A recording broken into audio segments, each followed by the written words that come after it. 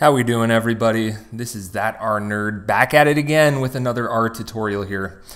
Today's tutorial is going to cover chi-squared tests of independence in R. So to illustrate this, I have a little dummy example here.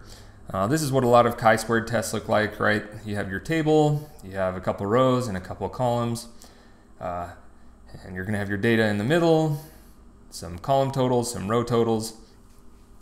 And what we need to do is we need to input this matrix into R and run the chi-squared test on it. So we'll make a matrix and we'll call it X here. And we'll say into X we're going to put a matrix, and then we're going to need to put some data in here. So the way data is read in R is that everything's in terms of vectors. So the way we're going to have to read it in here is we go top to bottom, top to bottom, top to bottom, as opposed to what you would maybe think you should do, which is, do the rows like that, like the way we read, I guess. But in matrix, or within R, to make the matrix, we're gonna have to go top to bottom with all these. So we'll start with 24 and 289. So say 24, 289, 9, 100, 13, 565. We're also going to need to specify how many rows here so that R knows how we want this matrix to look. So say the number of rows is equal to 2, and read that in.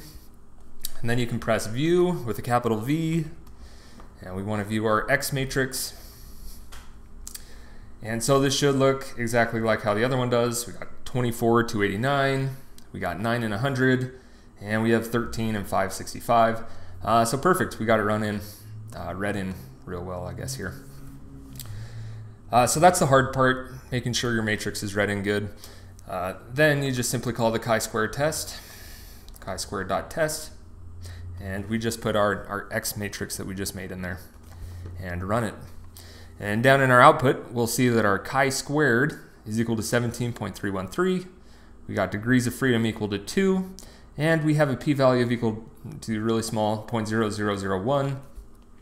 So for this example, we would reject our null, and we'd say that flu and vaccines are dependent, which makes sense. And we can check our answer here. They got a chi-squared of 17.33, and degrees of freedom equal to 2, the p-value of less than 1%. So looks like it worked out perfectly here.